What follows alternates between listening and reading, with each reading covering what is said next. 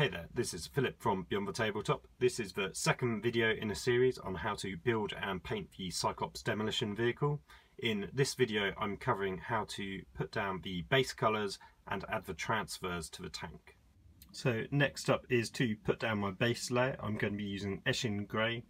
So my usual routine for painting tanks is Eshin Grey followed by Scavenge Blight Dinge and then a highlight of Dawnstone. So that's the recipe I'm going to be using for these tanks. You can also see this colour scheme covered in my Storm Chimera painting guide. Now, as the Eshin Grey is a Games Workshop paint, I'm just going to use a small drop of the airbrush thinner from Vallejo. That's just so I can thin it down and run it through my airbrush. So here's a close-up view with the Eshin Grey now done. I've done a few different coats. So I did one coat that was quite light and all over, and then I gradually built that up, adding in some gradients onto the model. So what I did is I sprayed more along the top. So for example, on the side of a hole, I left this bit slightly darker and then I highlighted the top section a little bit more. And then I did that all over. So for example, on the back, leaving the bottom bit slightly darker, but sort of highlighting the top bit more. It's not that visible at the moment, but it will become more pronounced as I add in the other two coats. So the next layer to add on is Scavenge Blight Dinge. I'll be doing exactly the same with the Eshin Grey. Again, trying to emphasise that gradient and hopefully it become more pronounced. And then after this, it'll be onto the Dawnstone. And again, I'll be running this through my airbrush with the airbrush thinner. So here's what it looks like with the Scavenge Blight Dinge down. So on the sides, you can definitely see the gradient becoming a bit more pronounced.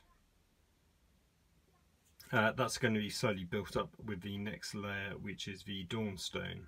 So next up is the Dawnstone. This is just going to be used in very light sparing areas. It's pretty much the tip of the gradient. I'll also be using this paint a little later when I do the edge detail. So here you go, I've added in the Dawnstone. You can see the gradient most prominently on the sides with the Dawnstone just applied to the very top section, and also slightly added into each of these large panels and onto this little unit here. And on the top I've just used it to highlight the edges sort of from here and this side, as well as bringing out the targeter and a couple of the other units that are sticking out from the hull. So the next step is to put the transfers down. Now, to have a good surface for the transfers to stick to, I'm going to put down a gloss varnish.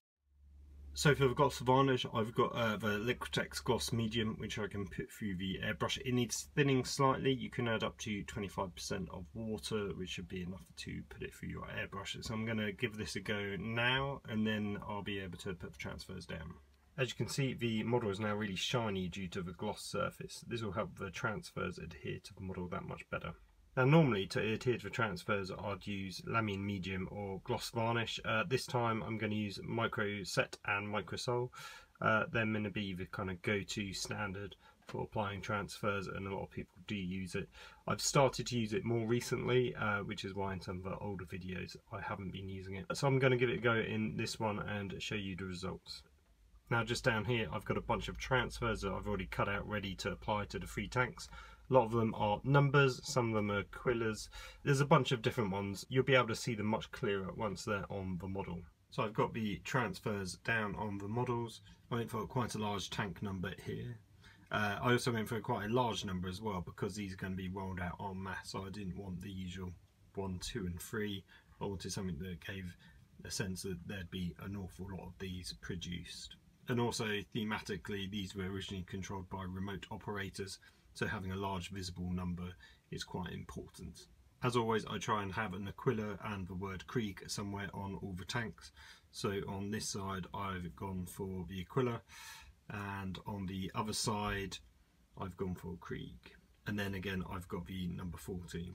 And at the back of the targeter I've got a little sort of serial number just to identify each one. I've tried to cut out the transfers really close to the numbers, and you can just see on the shine sort of how I've done that. Now that should go once I put down another coat of gloss varnish, because it should all seal it together, and that transfer line should be relatively invisible in the final product. Let me just quickly show you the other tanks. So this one's number 15, and then this one is number 13. So overall, I think the Microsol and Microset worked really well. I just need to do another coat of gloss varnish just to help seal it in. But before I put that gloss varnish down, I might actually do some of the base layer colours for some of the other elements, such as the black on the aerial, touching up the track guard, and then doing the lens detail, and then painting the Aquila gold as well. That way, once I've put the second layer of gloss varnish, sealing those transfers in, the paint job will also be protected, and then it will be ready for the next step, which will be the weathering and the washes. That's all going to appear on the next video. It might get split down into two depending on how long each one takes to film. I hope you've enjoyed this video. If you have, please give me a like and make sure you subscribe to the channel for future updates. Feel free to comment below and share this video with anyone that you think might enjoy it. Don't forget to visit beyondthetabletop.com for exclusive battle reports that aren't available on my YouTube channel. And for daily content, head over to my Instagram and Facebook pages. The links will be below in the description. That's all for now. Until the next video, take care.